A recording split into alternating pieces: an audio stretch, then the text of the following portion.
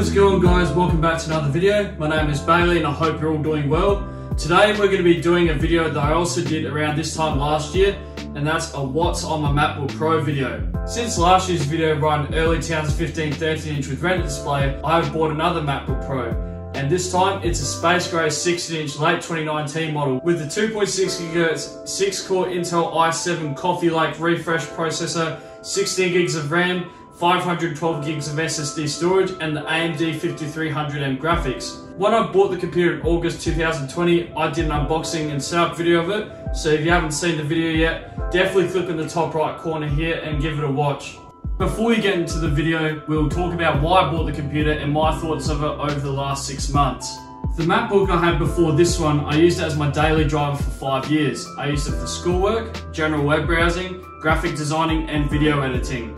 In which when I first bought it, I did very light 1080p editing on iMovie, and by the time I got 16-inch, I was well and truly doing 4K editing on Adobe Premiere Pro, in which while I still performed really well, it also was starting to get a little slow for my liking, and it felt very underpowered when doing the video editing, and especially during rendering where it took ages and ages, which led me to buy my fabulous 16-inch MacBook Pro. If you're wondering what I did with the 13-inch after I got the new one, I did not get rid of it. I actually gave it to my dad as he needed a new computer for work, and as of today, it still runs very well and has no signs of dying whatsoever, and he'll have the computer for years to come.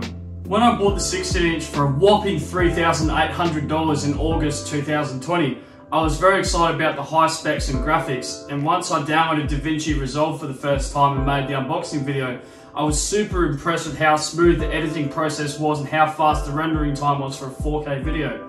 Since then, I've used it for my normal daily driver duties as well, and I absolutely love this computer and I will keep it for years to come. It has a very attractive design, especially in the space grey finish. The processor is fast, the built-in speakers sound absolutely amazing. The graphics card is awesome and the video capabilities are limitless for me. However, there are a couple of negatives, but they're all minor, not really big deal. The first one being that the computer overheats an awful lot compared to my old 13-inch, and as a result, the fans are a lot louder too. This particularly happens when my videos are rendering, lots of tabs are open on my web browser, and when it's installing software updates as well. I'm not really sure why this is, but comment down below if you know what causes it. The second issue is with the built-in speakers. While they sound absolutely amazing, I said before, sometimes when you skip through a video on YouTube with the keyboard, the speakers make almost like a popping sound. However, I'm not going to let these issues affect what I think of the 16-inch MacBook so far, as I think it's the best and most powerful computer I've ever owned. Going back into the video like the last What's on my Mac video, it will be a little bit different to what other YouTubers do, as aside from showing my dock and launchpad, I'll be showing off other aspects of the computer as well and some of the accessories I have for it. Starting off the left side of the computer, we have two USB-C ports. Down the right side we have a headphone jack, which I plug my Logitech speakers into, and then we have two extra USB-C ports. I at first hated that the computer didn't have traditional ports like USB 3 and HDMI ports and stuff, but when I bought my Satechi USB hub, I was finally able to use my accessories such as my hard drive, SD cards, and my HDMI cable to plug my 31-inch monitor into. Speaking of the 31-inch monitor, I haven't actually showed it off on the channel yet, so let's talk about it briefly. I actually got the monitor before I got the new computer, and initially I wasn't planning on getting another monitor, but when my parents bought a new Sony 65-inch Android 4K TV for the family room, they decided to move the old Samsung TV into the outdoor area, which is where the Panasonic TV was. Yes, my monitor is another 1080p TV. And I decided to get rid of the 22-inch Sphere TV and put the Panasonic TV in its place, which I'm glad I did, as I really love big monitors and the colours are overall much nicer and the text is easier to read. Going back to the computer, when we open it up, we are greeted with the 60-inch Retina display, which has a huge resolution of 3072 by 1920, in which the colours are very vibrant, especially with the True Tone display, and the text of the screen is very sharp and crisp. Overall, it's very nice to look at. We also have the touch bar, in which I don't really use it much aside from when I send emojis on iMessage. That's it, nothing else. Underneath we have the Magic Keyboard, which is a big improvement over the butterfly keys that's on my sister's 13-inch MacBook Pro. The Magic Keyboard is very nice to type on and has good travel. We then have the Force Touch trackpad underneath, which is huge compared to my 13-inch. Booting up the computer, we agreed on my desktop background, which is a picture taken a few months ago on New Year's Eve of me and my two best mates, Jackson and Jude. You may remember them from these videos. This Disney DVD is enhanced with Disney's Fast Play. Your movie and a selection of bonus features will begin automatically. Harry Greg. Wait, what? Getting into the dock, which is very minimalist now compared to last year's video where we had lots of things in it. We have the Finder, Google Chrome, which has been my trusty web browser for many years, and then DaVinci Resolve. DaVinci is my favourite editing program of all time. The colour grading capabilities are amazing, the program isn't bugging like Premiere, and it is much more advanced while being more user-friendly at the same time. Next up, we have the Downloads folder and then the bin. Going to the Launchpad is a very different story compared to my dock, as there is a lot of more things to describe. We have Google Chrome, the calendar, in which I don't use it as I instead use the Google Calendar on my iPhone. We then have the Notes app, which I actually use to write the scripts of some of my videos, which may or may not include this one. We then have the App Store, FaceTime. After that, we have Photo Booth, in which I used it all the time as a kid on other people's Macs in shopping centres, the Macs in the Apple Store, and then on my iPad. I used to love making funny videos on Photo Booth with my twin sister Lily when we were about 7 years old, with all the filters and the backgrounds on there. Next up, we have Preview and then Voice Memos, which I used on my dad's iPhone 4 as a kid to sing the Post and Pat theme song and totally stuffing up the lyrics while singing it.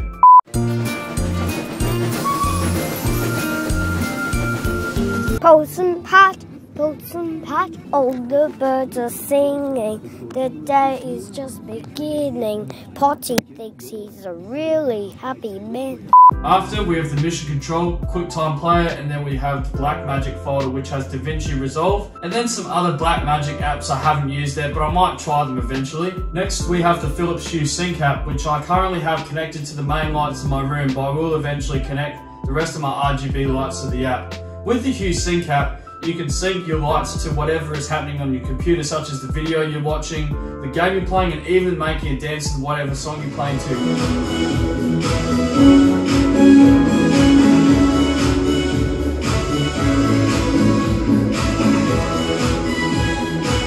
If you want to know more about my RGB light setup in my room, click the link on the top right corner to give it a watch. After that, we have my most hated digital assistant, Siri. Hey Siri, get I won't respond to that. Bruh. Time Machine, and then we have some folders. The first one is called that I don't need, which is filled with built-in apps I don't even use. And then we have the music folder, in which we have music, Spotify, and then Shazam. I don't really use Spotify or Shazam on my Mac, as I use them on my Google Home Mini and on my iPhone 11. So I'm not really sure why I even have them downloaded on here, but hey, it's there for when I need it. We then have the social networking folder, in which we have iMessage, Discord, WhatsApp, and then Facebook Messenger. I use these apps for different purposes. iMessage I use on my Mac when I can't be bothered sending messages from my iPhone usually. While I don't play video games anymore, I still use Discord to chat with my mates from time to time. I mainly use WhatsApp to get updates of what's happening at work, and I don't even use the Messenger app on my Mac, as I just generally use Messenger while I'm scrolling through Facebook on my web browser because it's much easier and less of a pain in the bum. Next we have the iLife folder, which has iMovie, GarageBand, and then the Photos app. I used to use these apps all the time when I first bought my previous MacBook Pro, but as of now, I use much more advanced software to make my videos, so I don't really use these apps anymore. We then have the system preferences, the Unarchiver, the SMC fan control app, which annoyingly doesn't work on this computer yet, the Google Earth Pro app, and then we have VMware Fusion, which is my main virtual machine program that I test out old operating systems on. Some systems I've tested include Windows 98, Windows 2000, Windows XP Media Center Edition 2005, and Windows Vista Ultimate with the Service Pack 2. I have since deleted the ISO files to save space, but I will download them eventually again to make new tech videos for the channel in the future, as obviously in this channel I upload lots of different things relating to my interests, such as filmmaking, video editing, RGB lighting, technology, and just general things. Next up, we have OBS, which I don't even know why it's on here, as I never use OBS at all. We then have the YouTube video downloader, and then we have Handbrake, which is a video converting app that I used last year when I did a project where my two mates captured videos of them playing Pokemon on their Nintendo Switch, and the video format wasn't supported in DaVinci, so I used Handbrake to convert those clips from MPEG to MP4 files. We then have Hotspot Shield VPN, which I used all the time in high school to watch YouTube videos in class without the teachers knowing. And finally, we have the Toggle Trap, which is an app I downloaded very recently. My work mentor, Tom, who is a filmmaker himself, recommended the program to me to keep track on how long it takes for me to edit my videos and other stuff I do on the computer. Well, that is it guys, that is what's on my MacBook Pro. I hope you guys enjoyed this video. I'm going to release more tech related videos in the future, such as what's on my iPhone 11 video and some other new videos in the future depending how much time I have. So please make sure to leave a like, comment, subscribe and hit the notification bell if you can. This is Bailey Ethan Rawson, signing out.